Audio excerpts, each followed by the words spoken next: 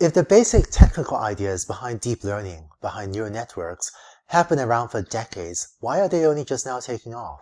In this video, let's go over some of the main drivers behind the rise of deep learning, because I think this will help you better spot the best opportunities within your own organization to apply these to. Over the last few years, a lot of people have asked me, Andrew, why is deep learning suddenly working so well? And when I'm asked that question, this is usually the picture I draw for them. Let's say we plot a figure where on the horizontal axis, we plot the amount of data we have for a task. And let's say on the vertical axis, we plot the performance of our learning algorithm, such as the accuracy of our spam classifier or our ad click predictor, or the accuracy of our neural net for figuring out the position of other cars for our self-driving car. It turns out if you plot the performance of a traditional learning algorithm like support vector machine or logistic regression as a function of the amount of data you have, you might get a curve that looks like this, where the performance improves for a while as you add more data, but after a while the performance pretty much plateaus. Right? This is supposed to be a horizontal line, didn't draw that very well. It was as if they didn't know what to do with huge amounts of data.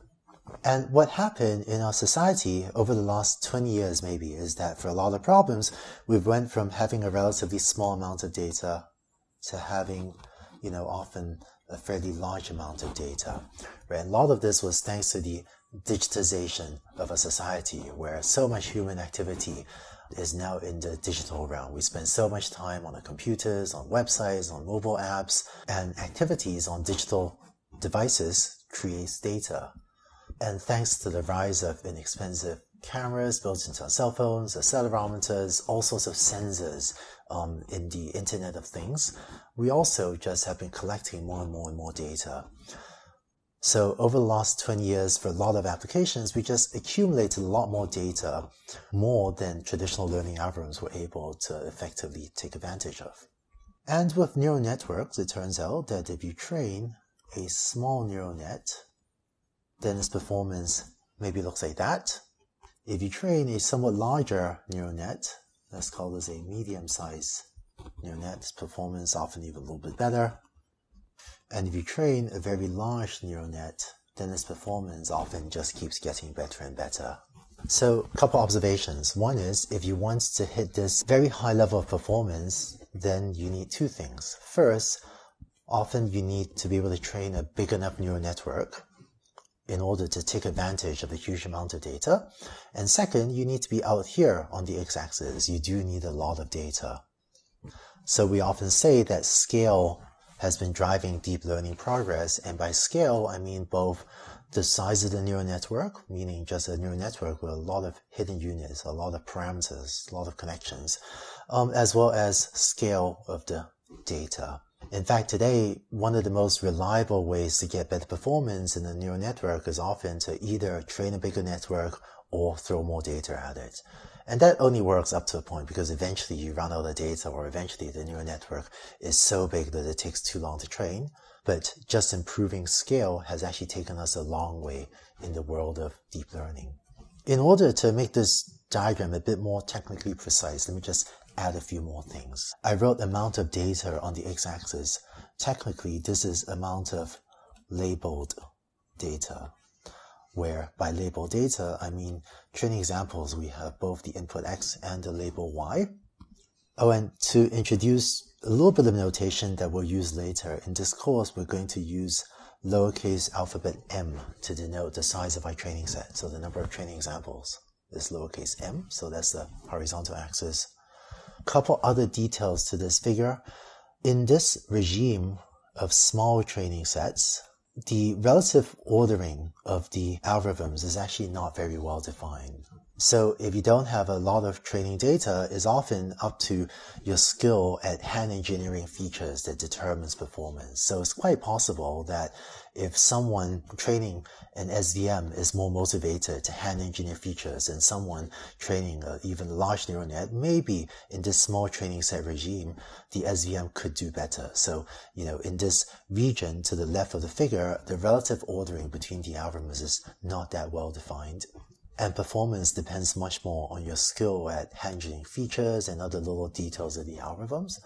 And it's only in this big data regime, very large training sets, very large M regime on the right, that we more consistently see large neural nets dominating the other approaches. And so if any of your friends ask you, why are neural nets taking off, I would encourage you to draw this picture for them as well. So I would say that in the early days, in the modern rise of deep learning, it was scale of data and scale of computation. Just our ability to train very large neural networks, either on a CPU or a GPU, that enabled us to make a lot of progress. But increasingly, especially in the last several years, we've been seeing tremendous algorithmic innovation as well. So I also don't want to understate that.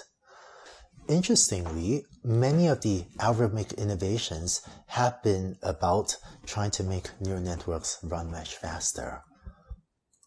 So, as a concrete example, one of the huge breakthroughs in neural networks has been switching from a sigmoid function, which looks like this, to a ReLU function, which I talked about briefly in an earlier video, that looks like this. If you don't understand the details of what I'm about to say, don't worry about it. But it turns out that one of the problems of using sigmoid functions in machine learning is that there are these regions here where the slope of the function, where the gradient is nearly zero, and so learning becomes really slow. Because when you implement gradient descent and the gradient is zero, the parameters just change very slowly, and so learning is very slow. Whereas by changing what's called the activation function of a neural network to use this function called the ReLU function, or the rectified linear unit, ReLU, the gradient is equal to 1 for all positive values of input, right? And so the gradient is much less likely to gradually shrink to 0. And the gradient here, the slope of this line is 0 on the left, but it turns out that just by switching to the sigmoid function, to the ReLU function, has made an algorithm called gradient descent work much faster. And so this is an example of maybe a relatively simple algorithmic innovation, but ultimately the impact of this algorithmic innovation was it really helped computation. So there have actually been quite a lot of examples like this of where we change the algorithm because it allows our code to run much faster, and this allows us to train bigger neural networks or to do so in a reasonable amount of time, even when we have a large network or a lot of data. The other reason that fast computation is important is that it turns out the process of training neural network is very iterative. Often you have an idea for a neural network architecture, and so you implement your idea in code. Implementing your idea then lets you run an experiment which tells you how well your neural network does, and then by looking at it, you go back to change the details of your neural network, and then you go around this circle over and over. And when your neural network takes a long time to train, it just takes a long time to go around this cycle. And there's a huge difference in your productivity building effective neural networks when you can have an idea and try it and see if it worked in 10 minutes, or maybe at most a day, versus if you have to train your neural network for a month, which sometimes does happen. Because if you get a result back, in 10 minutes or maybe in a day, you could just try a lot more ideas and be much more likely to discover a neural network that works well for your application. And so faster computation has really helped in terms of speeding up the rate at which you can get an experimental result back. And this has really helped both practitioners of neural networks as well as researchers working in deep learning iterate much faster and improve your ideas much faster.